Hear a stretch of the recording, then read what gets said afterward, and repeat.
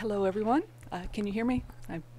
I told in the past that I have trouble speaking into mics, so just wave if you're having trouble hearing me.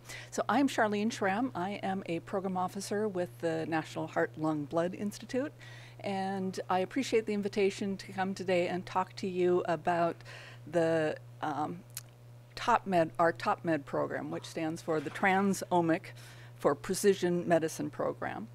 So I've said that I'm a program officer. Probably the only people in the room who understand what that meant are those of you who are also program officers at the NIH. But what that means is that I serve a role within the TOPMed similar to Colin's team at NHGRI for the COMP program. And I'm hopeful that a colleague of mine, Rebecca Beer, has joined us. Here she is in front. Great. She would be the ortholog to Colin for the TOPMed program. So I'm going to start with the take-home message, and that is TOPMed program really wants to partner with IMPC COMP. So to get to there, how do I forward? There we go.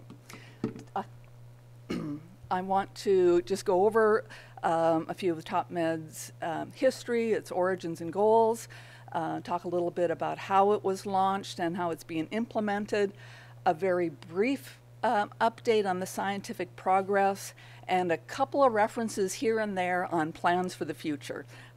This is amorphous enough that I don't even have its own dedicated slide.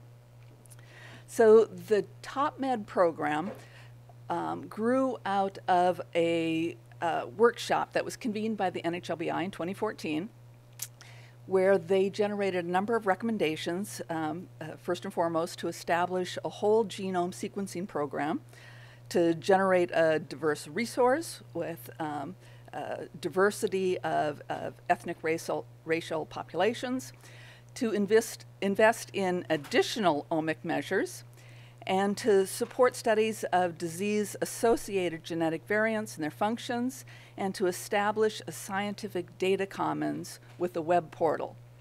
So the last one I'm not going to talk about very much because NIH has, in the intervening time, stepped up to start work on an NIH data commons. So I'm hopeful that in future meetings of this group, you'll get updates from that group.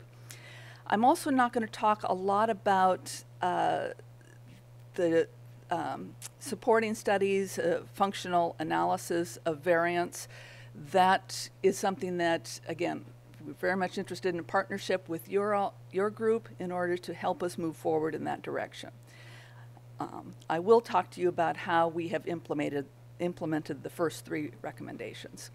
So the TOPMed program it consists of a number of components, a number of roles of those components. There's a group of cores that provide data generation.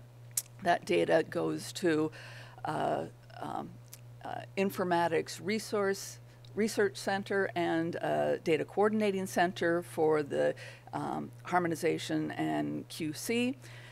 The data then is shared within the organization through a cloud platform. And there are a number of investigator groups that draw on that to develop new tools, conduct analyses, and then that data can go back into the cloud. There also is working groups such as our ethics, legal, and socioeconomic indicators group.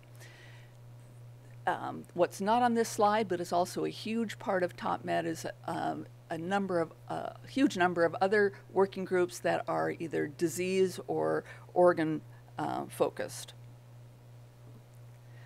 So if you want information high level on the TOPMed program, here's our URL to NHGRI's website. My apologies for my not quite getting the animation correct on this slide.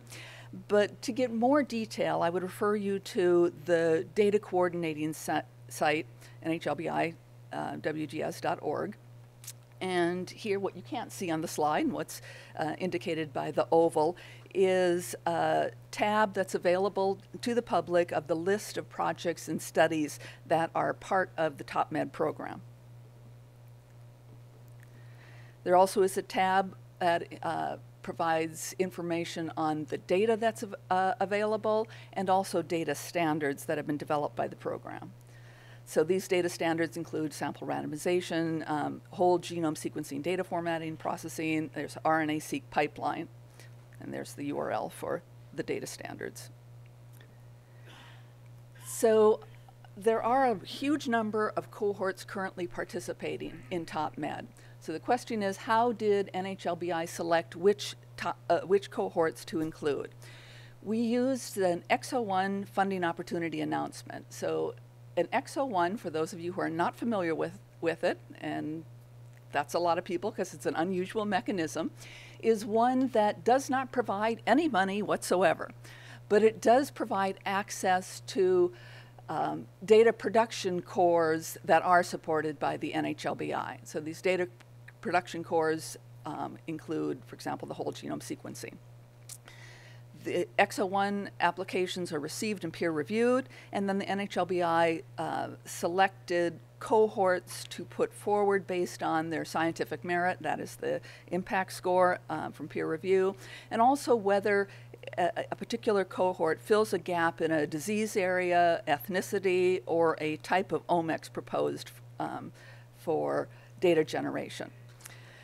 The selected cohorts are then assigned to one of the omics production cores. They do what they do, and then the data gets returned to the IRC and DCC, the Informatics Research Center and the Data Coordinating Center, which then provide the data back to the investigators to work together on analysis of the data. And then after the standard embargo, the data does become available through the dbGaP request process. And one goal we have is to make that access to data easier. So hopefully in the near future, we'll be able to tell you more about shortcuts to getting to the data. So as I said, there's a large number of projects that are already participating in TOPMed. So we have about 40. Amongst them, there's 65 different studies. This comes out to over 1,000 investigators. And some of the ones that I would point out to you here.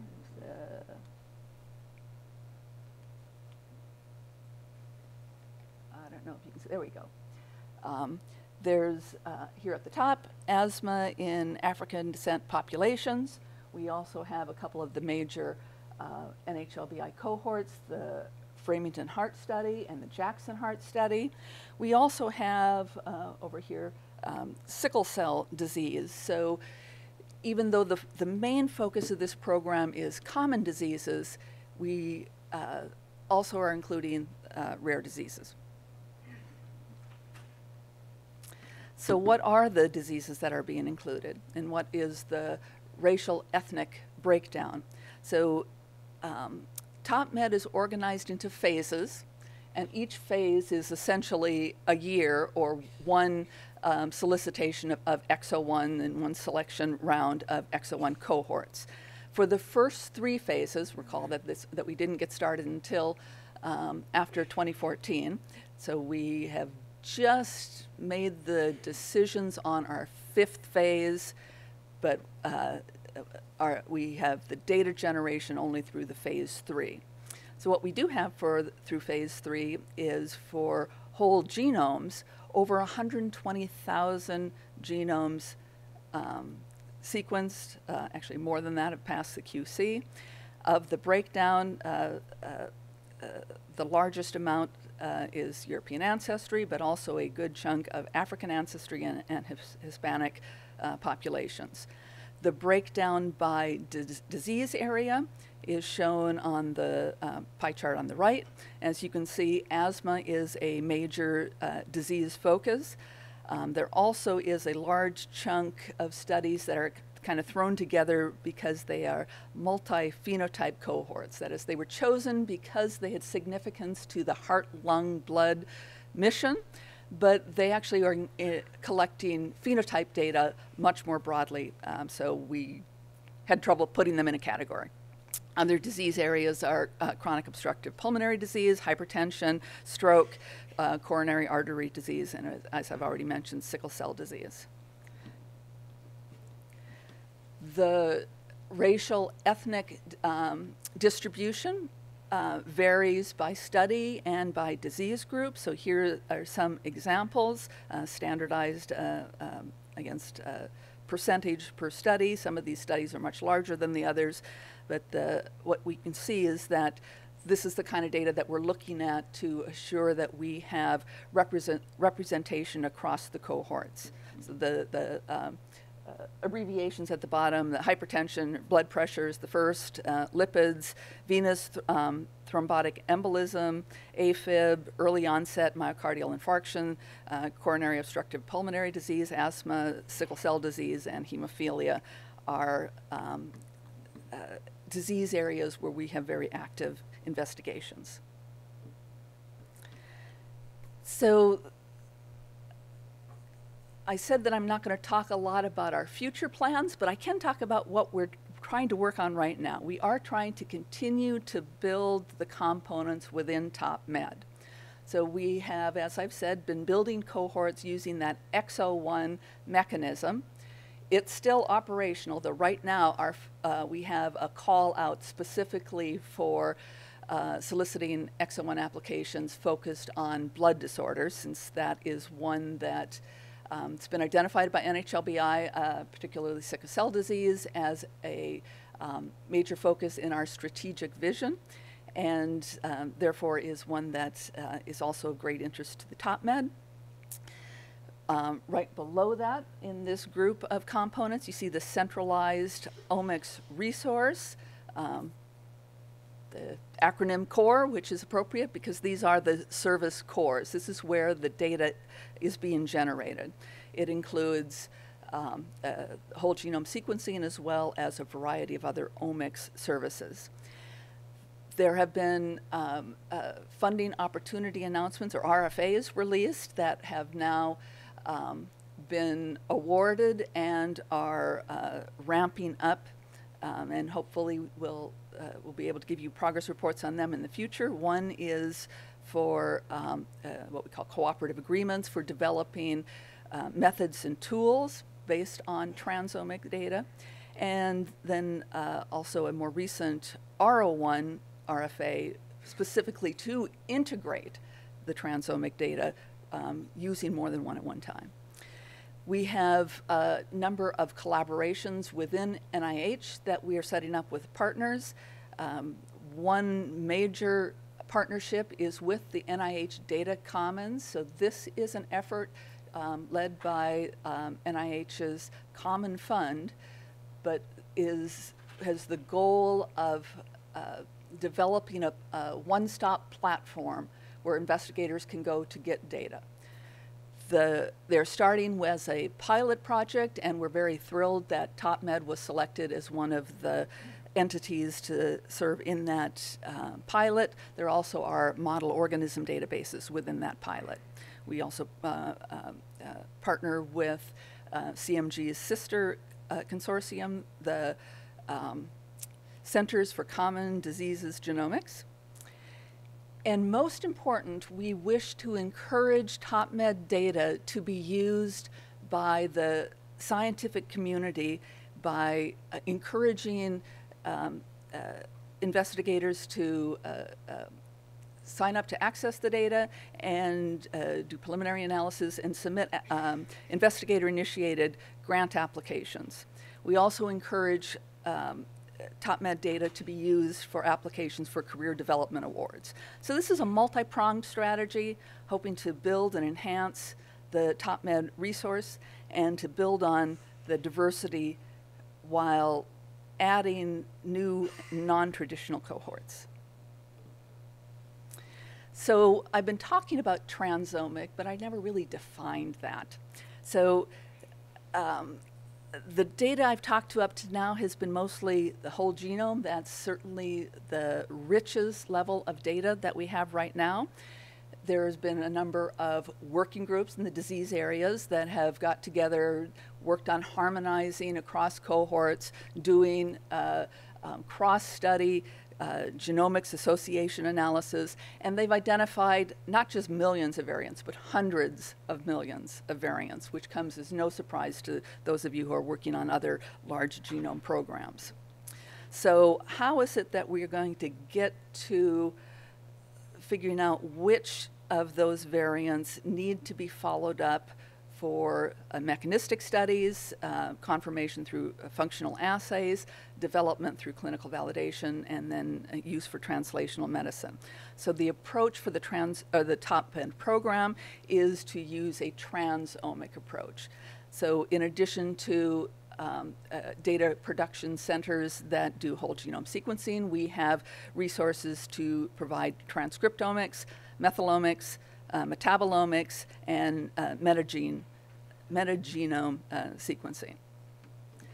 The idea, or the hope, the aspiration at this point, is that the combination of these, in combination with the new analysis techniques being developed through the program and other programs, will be able to start from that hundreds of millions of variants and filter that down to tens of variants that are the top candidates that can then be followed up with functional analyses. So what has the TOPMed program actually accomplished in addition to all this wonderful data generation? So we are well behind the CMGs as far as the total number of publications. I very much envy your list of hundreds of publications. This slide is out of date. It's more than 5 publications.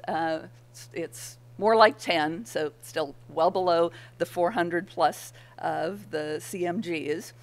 But of these publications, most notably, there's one that describes the analysis commons, which is the infrastructure within TOPMed that the investigators use to do their cross-studies analyses. There's also a number of papers that are identifying candidate variants. Some of them have also done some level of functional assays. Particularly leveraging off of NHGRI has a RFA program that's in its final year for doing functional assays.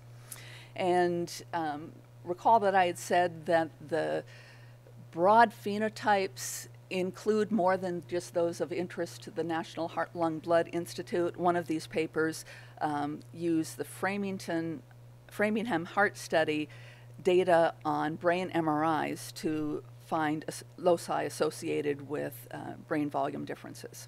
There also are a number of other submissions that are accessible through the preprint server bioRxiv.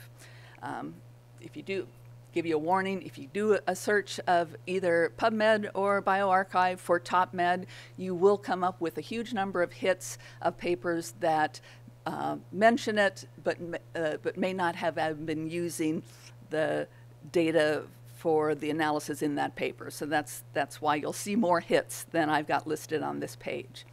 But I'm hopeful that very soon I'll have a much more intriguing number to give to you on studies that have generated potential candidates for functional follow-up. There are over 200 papers proposed by TOPMed working groups that are either in the concept, analysis, or preparation phases. And TOPMed, as I said, is also working with the NIH Data Commons to improve the accessibility of not just the data, but the outcome coming out of these working groups. So I had confessed that I wasn't going to actually have a slide on future plans because it's a bit of hand waving, so here goes the hand waving part. So the reason I'm the one up on this stage is that it's my interest within NHLBI's program office to advance the application of functional assays to the discoveries that are coming out of this program. NHLBI is, staff are talking amongst ourselves and getting input from our advisory panels on ways to do so. I certainly would love to hear any thoughts you all have during the break or later today. One thing we do participate in, we do already provide, it's about $1 million per year to the COMP program from NHLBI. So we already show an interest in use of the mouse models, and we very much want to continue that in some form. I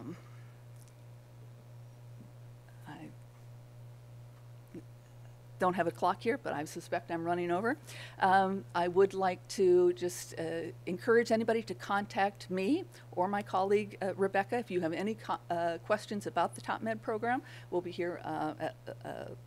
I'll be here all day, and Rebecca for at least part of the day. And here's our email addresses. Thank you very much.